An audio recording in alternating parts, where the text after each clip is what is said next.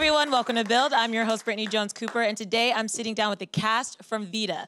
The show, which expertly tackles issues of identity, gentrification, and sexuality, is coming back for its second season, where sisters Lyn and Emma begin the task of rebuilding their mother's business. Creator Tanya Saracho joins us today, as well as stars Mishel Prada, Anzoategui, Roberta Colindrez, Chelsea Rendon, Carlos Miranda, and Raúl Castillo. But first, let's check out the trailer for season 2. You just visiting Lala? No. I live here now. So you're taking over La Chinita then? Yeah. It's called Vida now. Just Vida.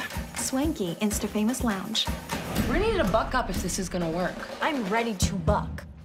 Good. If this building doesn't start making money, Nelson forecloses on us. They want to make it less diving and more sleep. Mexicans, we don't usually do things that way around here. I am Mexican. Oh, you could have fooled me. Look, Emma, you pass. When you find the right person, you realize you don't have to change anything about yourself. We wanted to say something. We were a detour, Lyn. Do you feel like you got your shit together? Fuck yeah. I'm operating on chingona level. I need to be here for the girls. Damn, she looks like a baby drag queen. You got the puta in the blood. This wall is your bar. This says this is a safe space. Help me shape this place.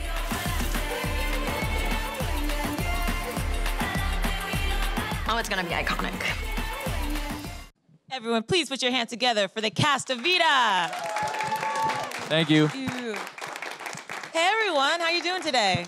Good. How are you? Good. Good. I love the energy. I'm so excited. I got to check out some of season 2, a couple episodes actually. So thank you. It is so good and so great to jump back in and like reconnect with these characters. Tanya, I want to start with you because last night you premiered season 2 at Tribeca. So what was that like? She was just born last night. It feels like. Well, I've been sitting with her. I gender Vida. She's a her. I've been sitting, you know, through editing, just knowing that and like dying to share it. It was really amazing because like there's a relief, you know, because like but also it was great to hear the reaction that you were hoping for last night. Was really loud. Yeah, the right? laughter and everything. We you know, Tanya is in contact with us like pretty much every day, and she's always like leaking little like stills or little like tiny moments and scenes. So it was amazing to get to see it all together and then see all of it on screen and then hearing people laugh. And for the first time yourself, like I love the reaction like you had to the 3rd episode or something. It was like, yes, good, it's working. It's really good. Like, you know, sometimes you're like, is it really as good as we hope it is? And it's really, really special. There was like the church vibe in the audience of like, yup, you know, like the... Yes. Yeah, you can feel people waiting for it to come back, and they're just like, you know, just like us, we're like waiting to see it too, and they were just like, so much more was like so cathartic for them in that moment of like, yes, we're here, we're in season 2, we're almost premiering for everybody else, so the 23rd, we're just, wow. I am so excited for people to see. Well, the first 3 episodes that we already saw. Especially because it's bingeable now, and it's just like, you're like, when it ended last night, we were like, no, keep going. Like, I myself, just as a fan, wanted to just keep watching it. So I'm going to stay up all night. It builds. Every episode, you're just like, you want more every time. You know what I mean? I did. I watched the first So one. I was like, soon. I want more. I On didn't the have time to binge the 23rd, whole you thing. could have all of them. So it premieres on the 23rd at 12:01. So plan to stay up all night till 5 in the morning. 5 hours on. Yeah. 12:01 Eastern. Oh man. 12:01 everywhere. Wherever you're 12:01 New York is not 12:01. No, but I think for your joint, you know what? We're gonna find out. Yeah, you know, we'll figure it out by the end. May 23rd, plan though. to be up all night. Yeah. But like your excitement is so tangible because everybody feels that excitement. I mean, season 1 has 100% fresh rating on Rotten Tomatoes, which is so hard to achieve. And the show won the GLAAD Media Award for Best Comedy. I mean, how does that feel, having a show that's so personal and so, you love so much, be so well received? It was exciting, you know, when we released it last year, the first year.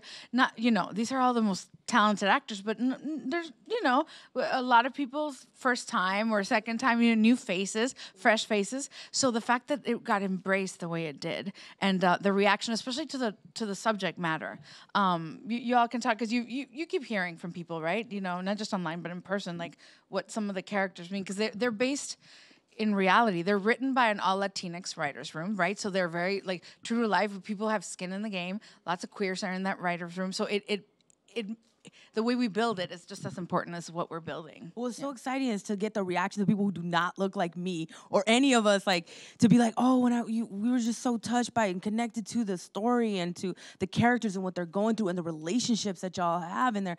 It's just like my family, I'm staring like, wow, it's happening. Like this is incredible that this could touch people that isn't in our, like, isn't in exactly reflective back, like, is so much more than exciting. It's like we're here, like we're at this moment. Exist. We exist. We had an audience, someone in the audience yesterday who came and did not know what the show was about at all, and was like absolutely blown away by it. So that's really, I mean, that means everything. You know what I mean? To kind of get people to open up their hearts and minds and not know, go into something not knowing, and all of a sudden they walk out like with this whole like, wow, man, this is amazing.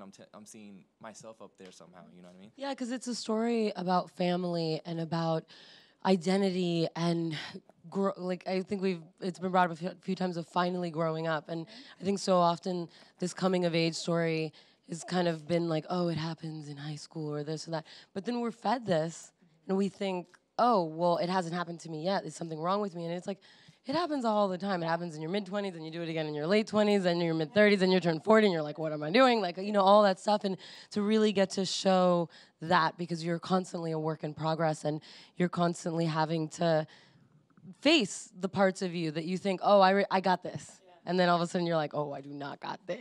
So you get to see these characters really live in this fully fleshed out world. In your character specifically, you play Emma, and like you said, when I first watched season 1, I was just so shocked by how bold the storylines were. And Emma specifically, you think you know who she is, and then every episode there's a layer that's peeled back, and she's so nuanced and complex. Yeah. Have you seen a character like her on TV before?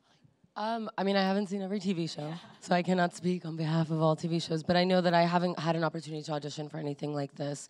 And being able to see somebody like myself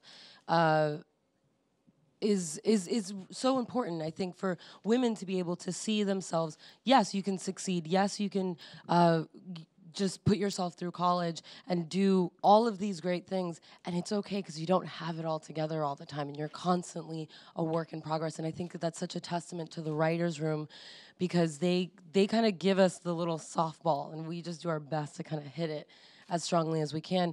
But it's not just about us. It's about everything that's going on behind the lens. It's about everything that's happening, because we can't like push something up a hill if it's not already kind of ready to get pushed there. So it's really cool.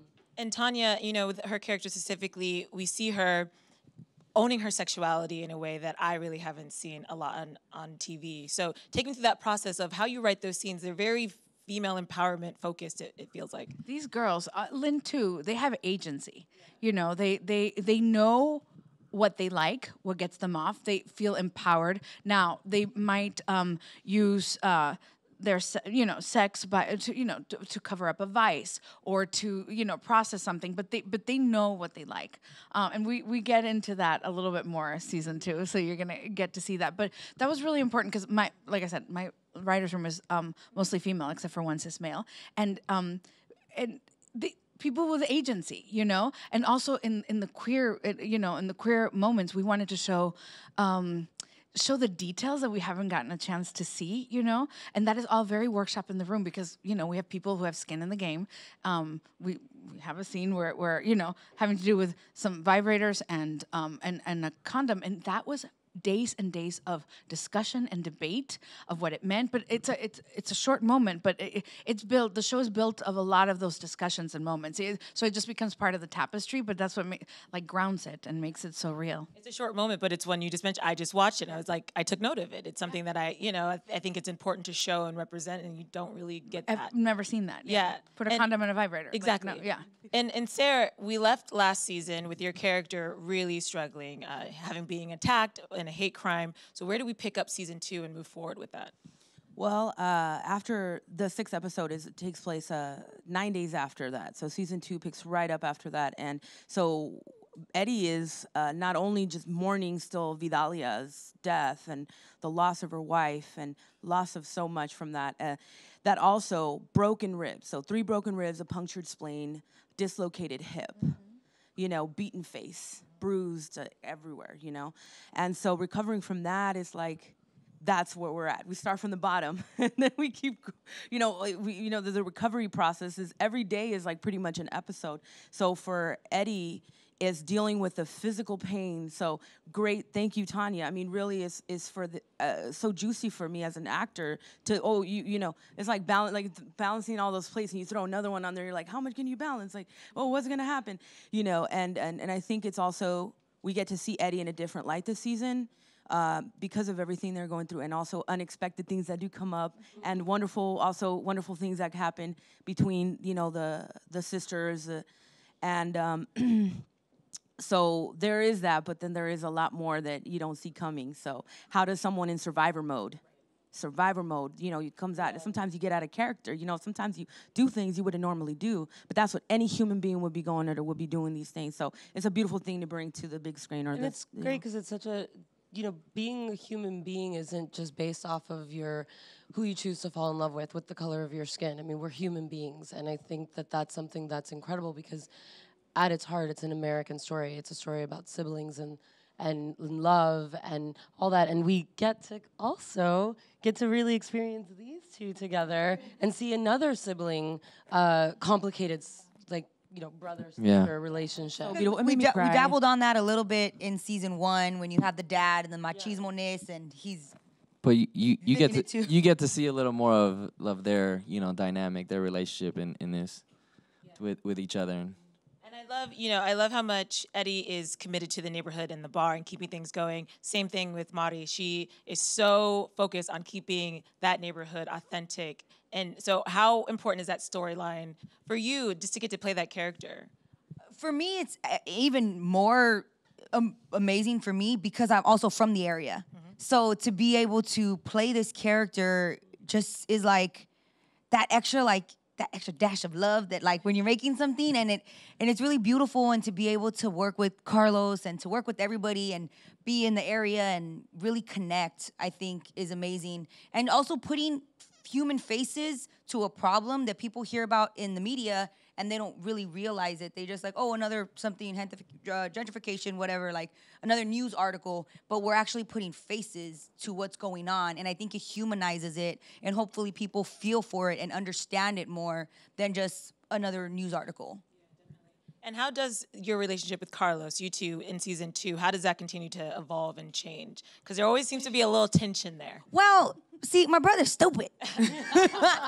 You know, and that's so harsh. It's that thing where he's the older brother, but she's kind of been the older sister or the wife or the mom that's had to take care of him and You've been holding our the dad. weight of the family, Yeah. which is really, really common. And, you know, in the Latino community and a lot of cultures that are very, like, male machismo. Very macho-ness to it. The macho-ness, yeah, like the woman's cleaning, cooking, doing this and doing that, and then still doesn't get any. Very old school. Yeah, very old school, doesn't get any praise for it. And it's like, he's taking care of the dad's shop, so he's the man that stepped up when I'm the one doing everything else.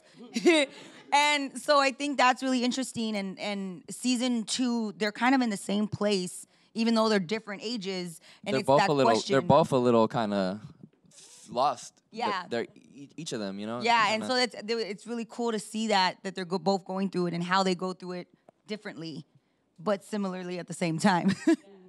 Speaking of the machismo, we have Raúl joining. Speaking of machismo. Second season. Speaking of machismo, wait, what? Masculinity. Only because I know you're going to be taking on the role of Baco, and I heard that he brings a different hyper masculinity Yeah. that we didn't have. Yeah. So by the way, when you showed up on the screen, there was a lot of hoots and hollers all of a sudden because he like does the slow look.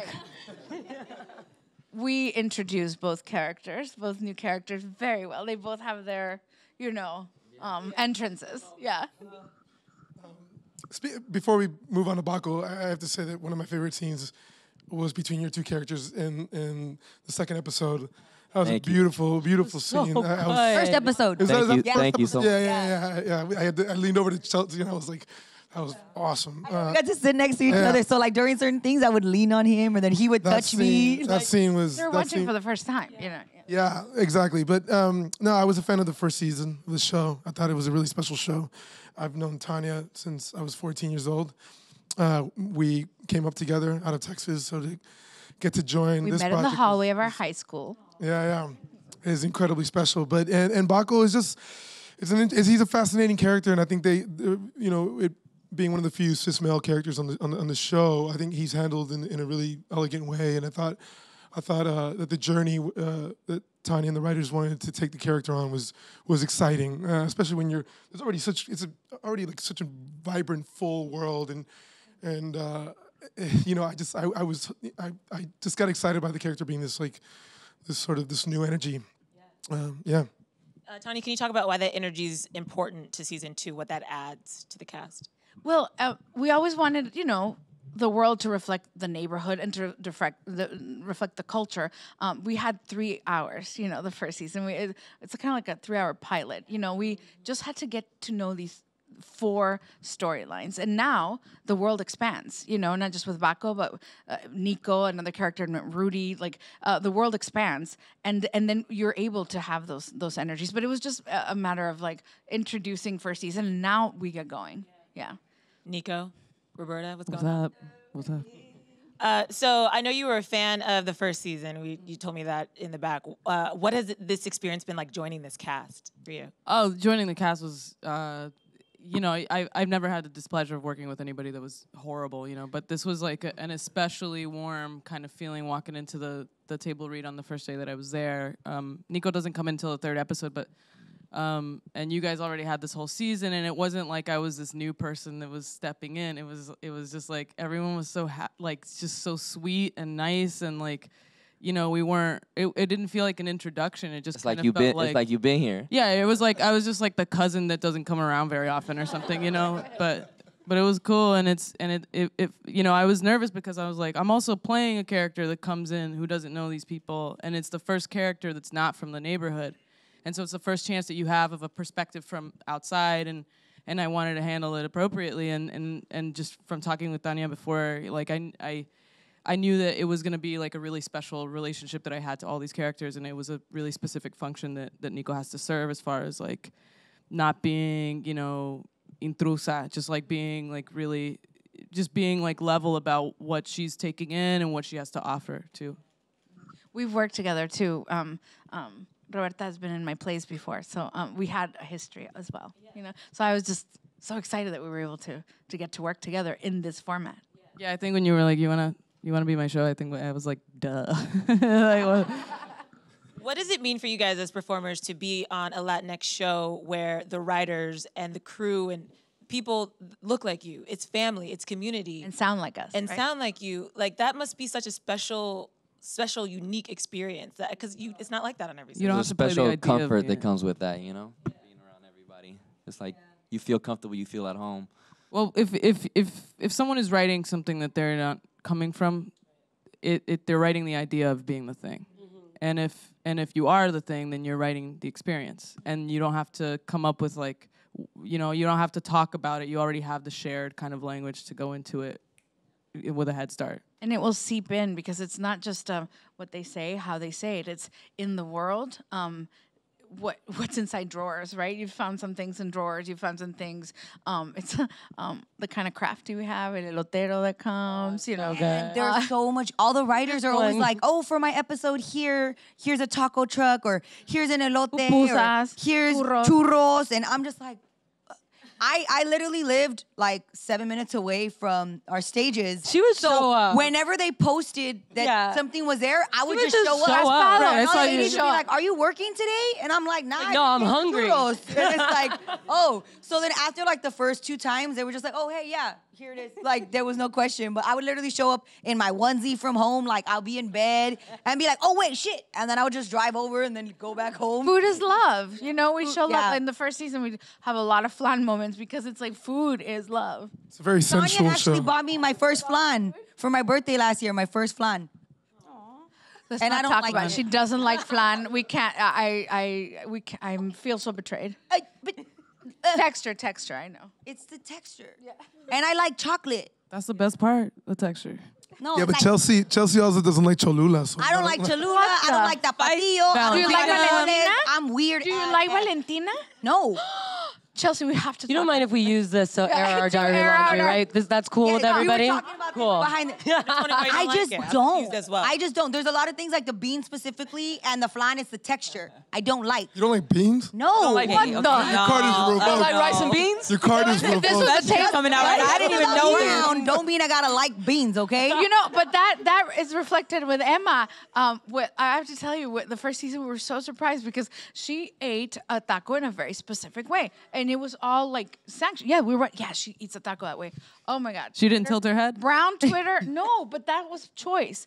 But Brown Twitter came for her because she was like, she's not eating a taco the right way. How do you eat a taco the right way? People ask me, well, and then the Valentina. like this. Yeah, I had some opinions about that. He did. He was like, where does he put Valentina? So you will hear why this season, Raúl Castillo. But because the other thing was also Melissa Barrera, who unfortunately can't be here. We love you. She's in the Heights. She's in the Heights working, which is amazing. Oh, cute.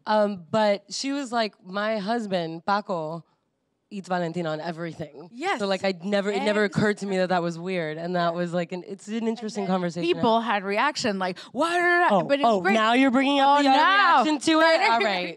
No, but it was great polemic because because the show's so specific that it was like, why is it being consumed that way? That the conversation that it engendered ended up in season 2. Like it's a whole scene about it. But look, I'm living proof that all brown people don't have to like beans. All brown people don't like to like fucking tapatio or whatever. I can't. It's what do you put on I'm rice? Different. Nothing. My mom, no. My mom makes the bombest rice. You don't need to put anything. Dad knows what's up. Actually, the rice is really good. Chelsea's mom's rice is really good. It's not like when you go to those restaurants, it's just like fluffy, but there's no flavor. My mom has that Nor Suiza. Boom, boom, boom, boom. But I think it's so reflective of like the fact that the show doesn't represent also all Latinx people or all brown folks or all of regions. So it's like a slice, and also within it you see all different kinds of folks that would be like you would expect them to be one way, and then they're another way. And I think that's something that threads through all of our characters. I mean, absolutely. I remember Lena Waithe not that long ago talked about how she writes black characters with a really tiny brush instead of like a broad stroke, and that's when I watch this show. That's what I get. There are, the Latinx community loves in different ways and has family in different ways and eats their meals in different ways. And it is so important to see that. And so, I enjoyed the show. It becomes a radical act, to put complicated characters like that. Yeah, that's why Vida is so beautiful to watch. I know we do have a couple of questions before we get out of here. The first one comes from Twitter. Question for Tanya. As a writer, how do you make sure to write authentically and avoid stereotypes and caricatures? We just stayed true to the people that we have crafted, that we're representing. Emma is very real to me. Lyn is very real. Everybody's very real to me, and we just stay true. Don't try to think what will the audience think. Don't go that step. Stay true to what this character will do. And sometimes the characters speak to me. I'll be showering, and I remember when I came back to the writer's room, I was showering. I was like, oh no. La Chincha's gonna get back together with Tlaloc. She was telling me somewhere, I came back to the writer's room. Y'all have bad news. Mari is gonna get together with Tlaloc. And they all, no, I'm sorry. That's what she's saying. She's speaking, and that's what she's saying. She really wants it. It comes a little bit of brujeria, a little witchcraft. It comes, but I do think that because they're centered in something real, that's just how I keep it real. I don't know. Wait, I'm fascinated. So your characters kind of speak to you, like you feel that connected. I'm not insane, but no, I think I think you're an artist, like a version of the muse. The man screaming at her house through her little recording thing. So oh yeah, it's true. She has a man living there. Yeah, that's right. No, wait. That's the ghost. That's you guys are knowing all of our secrets. secrets. I use my recorder, and I'll all of a sudden I'll be like doing something else, like feeding my cats. I'm a cat lady. Feeding my cats, I'll be like, ooh, and then I start going.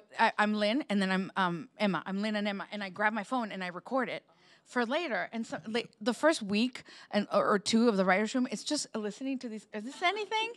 Is this anything? And then they sort of make it there. But they speak. I don't know. They speak. That's how I used to write my plays. Tanya. Too. They just sort of, Yeah. Tanya, you're like, I'm not insane, and then you're like, I'm a cat lady. I'm a cat lady. And I talk to my recorder, and I have a ghost. And there's a ghost that talks to me. But listen, all normal things here. Yeah. That's what it takes. I know we have a question in the audience. Hi, I'm wondering if any of you took costumes or props from the set? Oh. No. My cousin from South America in Argentina was like, I like these glasses. Like I was wearing it from the Marcos's apartment, and they were so kind to let me gift it to him. Like, because it's like I can never like, I don't know, have that opportunity. But with the show, it's something special to have like. So they were like retro glasses that were all gold. It was cool. I really wanted to take my chingona jacket, which you see in the trailer, but they're like, well, we can't give it to you because when season 3 comes, like, we need it. And I'm like, damn it. So you can get at hija de tu madre. I took a dress for a weekend because I had a wedding to go to that I was flying out. Like, we finished shooting up Friday. I was going straight to the airport, landing, going straight to the wedding in Mexico, in Merida, and then having to fly back then the next day and go to set. And I was like, I don't have time to buy a dress. And the wardrobe girl was like, I got you. Wear the dress for the wedding, it was right? the dress that I wore in the scene to the wedding. And she's like, it hasn't come out yet. They won't know. So I wore the dress to an actual wedding. Somebody else borrowed a wedding outfit, too. I got some Vans. Borrowed. Borrowed. Oh, we haven't got it back. Okay. You guys are finding out everything. She just said she kept it off the mic. I didn't Wait, hear that. no, I didn't. No, it fell off a truck. It was lost. It was unfortunate. I don't know what happened to the jacket. Next question. Hi, Tanya. I love your work. Thank you so much for being here. I just wanted to ask, how much does your background influence your writing, like being Latina, and how personal do you get with your writing? I mean, it's all a little bit. My DNA is infused in all these characters.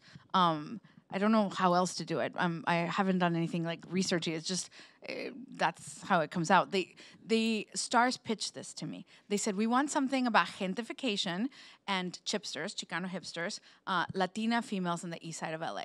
That's what I had. That was my assignment, those 5 things.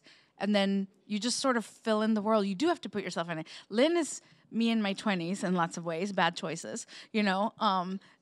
Emma is me in my 30s, complicated choices, you know. And then everybody, my chingona center is Mari, you know. Sarah's heart, you know. So like or Eddie. And so it's easy to write that way if you like sort of mind those parts of you. The other writers have to also find those things in themselves. So you do mind yourself, but it doesn't have to be so specific. But like, for example, I really wanted us to watch someone convalesce and the realism of that, because in 2016, I had really bad surgeries. I almost died.